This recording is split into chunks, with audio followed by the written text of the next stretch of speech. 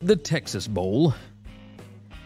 Texas Tech and Ole Miss in the Texas Bowl. This one's in Houston. Ole Miss, a 3.5-point favorite. The total sits at 69.5 over at BetUS currently.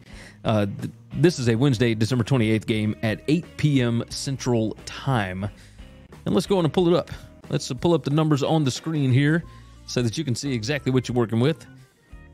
Since week 8 of the season, the stats would have Ole Miss favored by 4.39 points. At least my model would. But you start looking at PPA margin, stuff like that, it gets a little tricky. Ole Miss, number 94 in PPA margin. Texas Tech, number 36. Ole Miss's defensive success rate. Now remember, the toughest part of their schedule was at the end of the season, and this is opponent adjusted. So you got to toss that in there. Number 102 defensive PPA per drive for Ole Miss. They're number 125 in defensive success rate allowed. You look at Texas Tech, number 63 offensive success rate, number 50 defensive success rate allowed.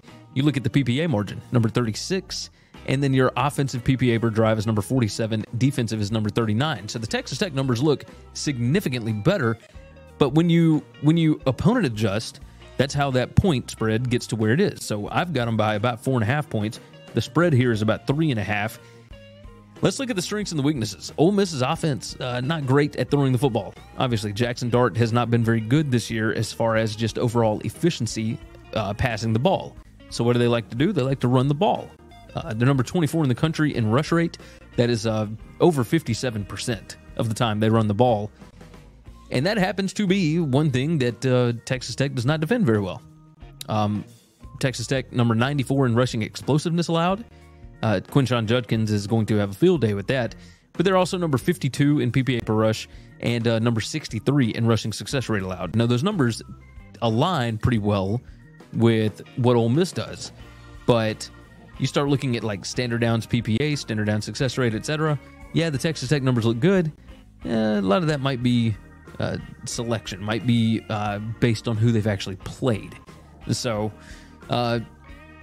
you look at Ole Miss's defense, not very good against the pass at all. Number 108 PPA per pass, number 128 pass success rate allowed. That Texas Tech offense, not great at scoring points off the pass. Number 102 PPA per pass, number 47 passing success rate. But what they want to do, really, and what they've been best at, is running the football. They're number 13 PPA per rush since week 8. And number 34 rushing success rate. Well, turns out that happens to be what Ole Miss is pretty good at stopping. Number 43 PPA per rush. So I look at this. I think that Ole Miss is going to want to get the bad taste out of their mouth from how the season ended, because man, did it get bad. It got pretty bad there at the end. But yeah, I think just looking at these numbers, some of the Texas Tech numbers might be a little bit inflated. Donovan Smith is transferring out. Not that he was going to play anyway. I think he had been relegated to like number 3 on the depth chart. Texas Tech got a big win over Mississippi State in the last bowl season. I don't think they get it done here. I'll take Ole Miss to kind of right the ship a little bit here. Yeah, give me the Rebels minus 3.5. The Fighting Lane Kiffins to cover the number on that one. Psst.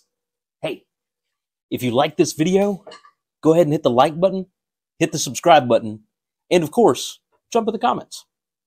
Thanks for listening to Winning Cures Everything. Make sure and subscribe on YouTube or your favorite podcast app. And make sure to leave a nice 5-star review. You can follow Gary on Twitter at GaryWCE. And the show is at Winning Cures. Be sure to check out the merch in our web store and share the show.